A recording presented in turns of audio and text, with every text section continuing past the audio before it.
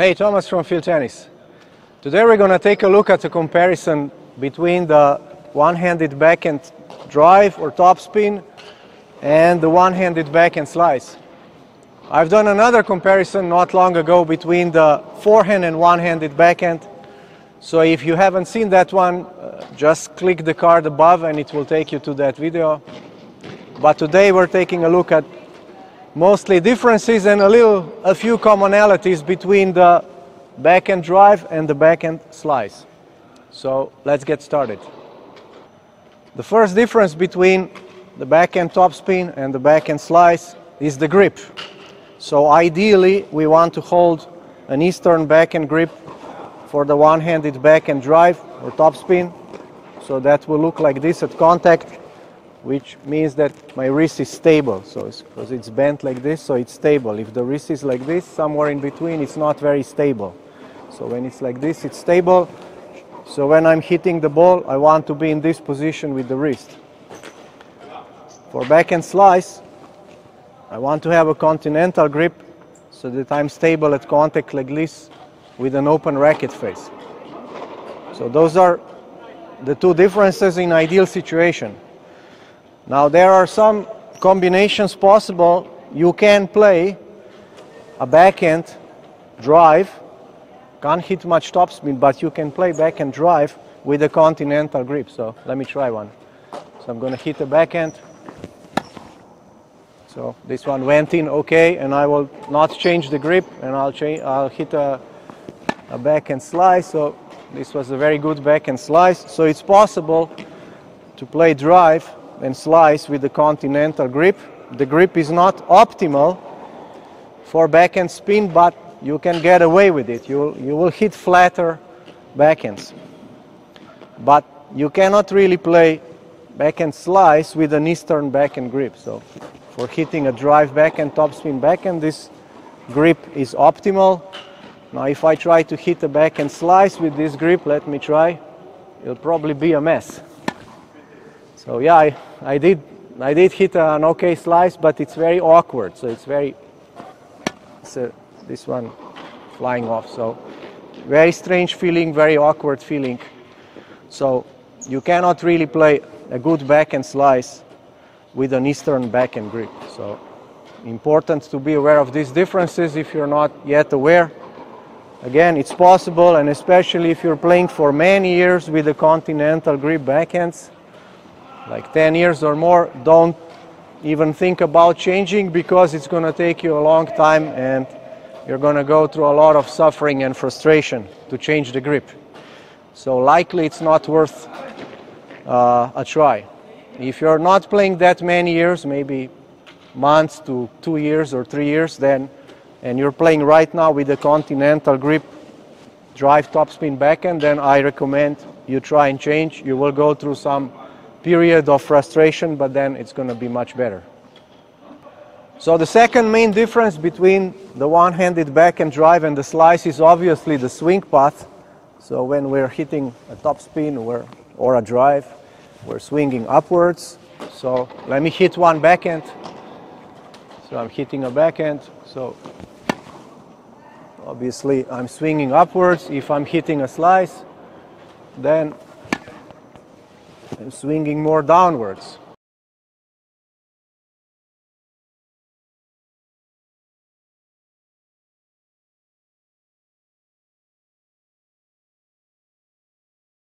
So what I would like to add here that many times troubles players is that they don't transfer weight correctly, usually for backhand slice. So what we must try to do to help our stroke, to stabilize the stroke, to make it more consistent, is that if I am swinging upwards on the backhand, then I also want to rise at the same time. So I want to, especially here from the pelvis region, I want to move my pelvis in the shape of the swing. I've made one video in the past about that. I will give you a card. You can click on it and it'll take you to the video. So again, if I demonstrate, if you pay attention to my legs and my pelvis, so when I'm hitting a topspin, I'm rising. So now when I'm hitting a backhand slice, I am lowering myself a little bit on a typical slice. If the ball is at a normal height, because my swing path is downwards, I am also in a very stable way going downwards. If the ball is very high, so if I get a high ball, I can stand on a straight leg, very stable, stabilize myself and swing downwards very sharp. So yeah, one more. So if it's a very high ball, I can hit like this, stabilize, and I don't have to go from here down. If the ball is a bit lower, the most natural way to move is to move like this. So I'm moving always with my body weight in the same shape as the swing. So when the swing comes to here, I'm still going down. If my follow through does a little upswing, that's when I also rise. So I also always want to synchronize with the shape of my swing path. The next difference between the one-handed topspin backhand and the slice backhand is very important, because most players are not aware of it and they keep getting in trouble usually on the backhand slice. And the difference is in the distance to the contact point. So when I'm hitting a one-handed backhand, the contact point is a little bit closer to me than when hitting a backhand slice. So I'm talking right now sideways distance, so not time related, so how much in front or behind, but just to the side. So let's compare now the topspin backhand and the slice backhand contact point difference. So I'm going to freeze here at contact, and you see that I made two lines, so from the ball to the center of my body on both sides. And so to help you better see the difference in the distance between those two lines, I've copy-pasted these two lines. You can see, so the top line is from the topspin backhand distance from the ball to my body, and the bottom line is from slice backhand. So obviously the distance is not half a meter or something. It's maybe 10 centimeters, maybe a bit more, so that's my 4 inches, 5 inches. And it's important to be aware of this difference, because if you're not hitting the backhand slice at correct distance, if you keep coming 4 inches or about 10 centimeters too close, then you will be forced to rotate your body in order to accommodate for that incorrect distance to the ball, and your technique will be incorrect and you will not hit a good, clean, controlled backhand slice. Why is that important to know? It's important to know because players who play mostly drive backhands, or who started first with a backhand, their mind, their brain is going to automatically, as they're moving towards the ball, and even if they've decided to play a backhand slice, their mind is going to tell them, come close to the ball because this is the right distance to the ball. Now when we get the slice too close to the body, we are forced to rotate. So that's why players so many times are unable to stay sideways on the slice, but they rotate like this, and it's not basically just a technical mistake, it's not just something mechanically wrong. Players have to rotate because they've set up the racket like this, and now they cannot really swing where the arm likes to go, but they have to swing here. So if I show one, so if I get the ball too close, I have to swing here to get to the ball, so my shoulder has to go this way. So that's why players keep swinging like this. So we cannot correct the player only mechanically and tell them don't rotate, we like stay sideways, but we have to check if their contact point is a bit too close, because if it is, they have no choice but to rotate to get the racket on the ball. If they didn't rotate, they would hit the ball with their hand. And so it's very important to realize that the backhand slice contact point is further away to the side, and once you're aware of that, you'll have to keep overwriting your instinct, which is going to keep telling you come close to the ball, and you're going to have to keep telling yourself no, stay away, keep the distance to the ball, so that the slice is going to go nicely. So if I show one, then the slice is going to go nicely if I have more space to the ball and I can stay sideways. I have room to stay sideways, and then the backhand slice is a very clean shot. One commonality between the one-handed backhand drive and backhand slice is that we need to stay sideways for a short period while we're hitting the stroke. So when players don't do the stroke right, they over-rotate. So I'll show one-handed backhand and one slice when players over-rotate. So when they hit the ball, they rotate like this on the drive, or they rotate like this on the slice. So there are various reasons for that. We mentioned one. On the slice, you might get the ball too close.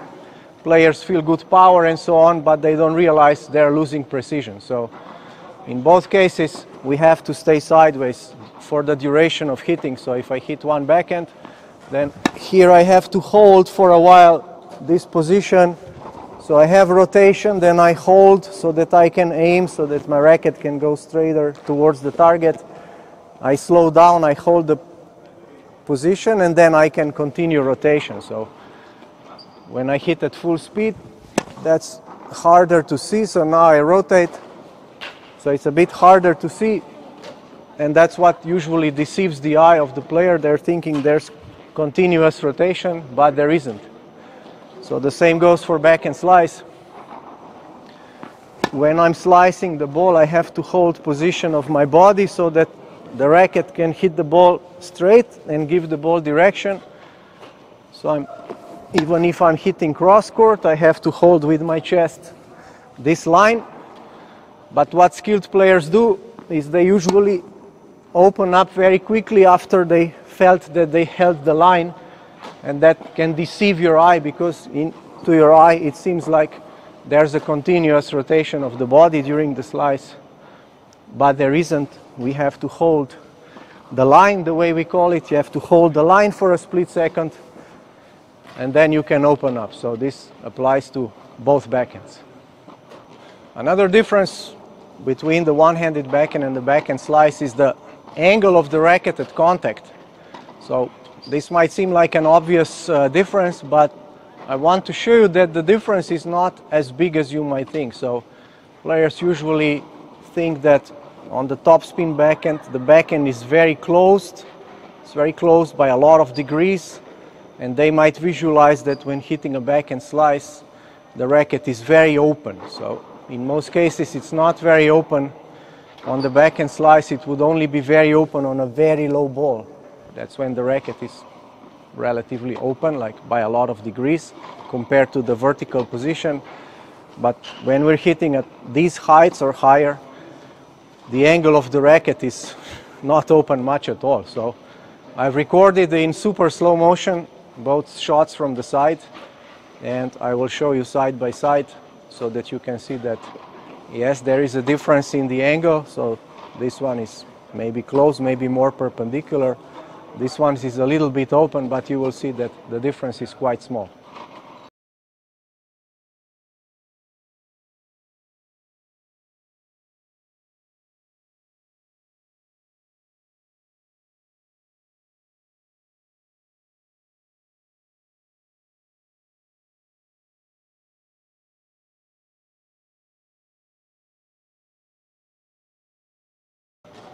So in conclusion, I hope that this comparison between the one-handed backhand drive and the one-handed backhand slice helped you clear up a bit your mental image, that it's going to put you on a better track, help you improve your backhands.